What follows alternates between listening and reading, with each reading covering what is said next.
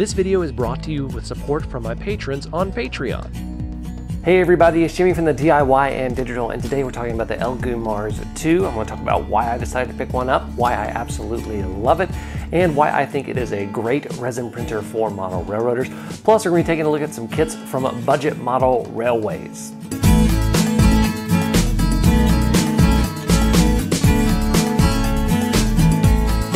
Welcome back everybody. Today we're doing something a little different. I want to talk about a new 3D printer that I just picked up, and the reason that I want to talk about it is I don't see a lot of people online talking about this. Now no, this review was not sponsored. I bought this with my own money, and so far it has been an absolutely fantastic resin 3D printer. So let's go ahead and start talking about the Elegoo Mars 2.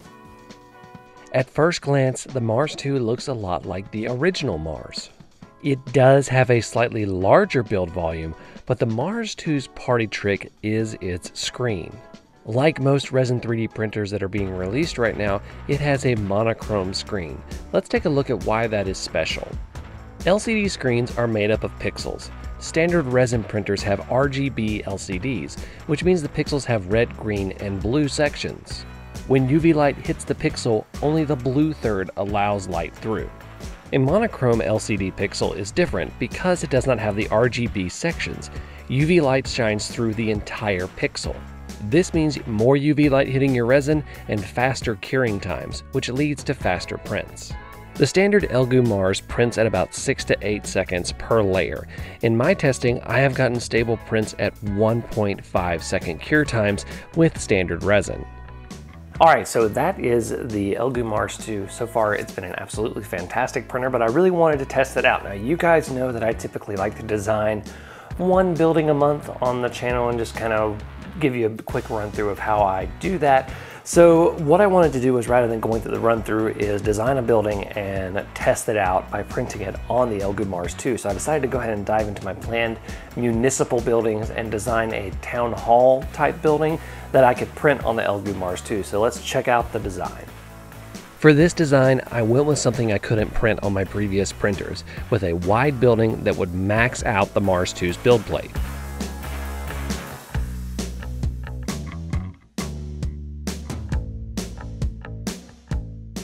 I also added brick detail as well as shingles on the roof. I really wanted to give this printer a good test. I sliced the model and loaded it in. I'm using Elegoo's proprietary resin for this test print. The printer will print layers at a 2.5 second exposure time with 40-second exposures for the first 5 layers. I then let the printer get to work.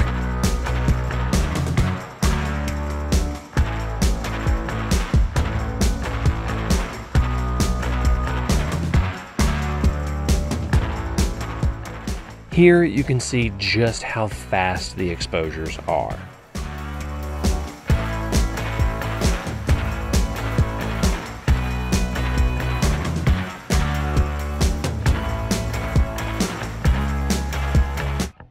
Once completed, I took it through my standard finishing process. The print took a little over 6 hours to complete. Compare that to a little over 10 hours with a standard Elegoo Mars. And you can see the results.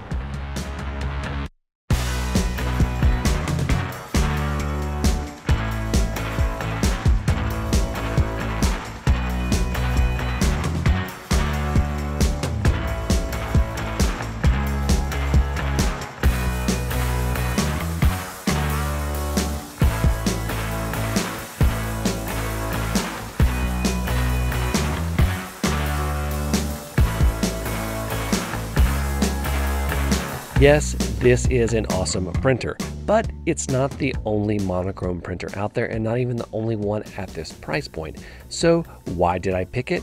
Well, the answer is simple. Unlike a lot of people who do 3D printing, we are doing 3D printing as model railroaders as part of a larger hobby. And what that means is that we don't necessarily want to spend all our money on the printers themselves, and we want to save it where we can. Now, resin printers do need regular maintenance, and that includes replacing the LCD screen, which will eventually burn out. Now, one great thing about monochrome screens is they last a lot longer than your standard LCD screens on a 3D printer, but they are more expensive. But when I went and looked for the Elegoo Mars 2's replacement screen, I was able to find it fairly easily, and it was at a lower price than a lot of its competitors. And that's why I think that this printer is a great one for model railroaders, because the maintenance is going to cost less in the long run.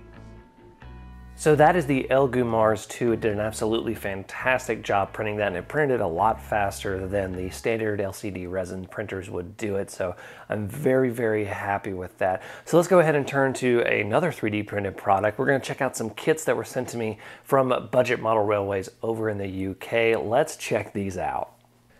Budget Model Railways is a father and son website business out of the UK, and they do some amazing things. They also have a really great YouTube channel that I'll link in the description below, and they sent me some N-Gage stuff to check out. They sent me this N-Gage station kit for £10. They sent me this N-Gage Bobo rail bus body for £10 that clips onto the Kato 1105 chassis. They sent me these little N-Gage AC unit details for £2.50. These are so awesome that, as a matter of fact, I went ahead and put some metallic spray paint on them and put them on my buildings on MRR1. I like them that much.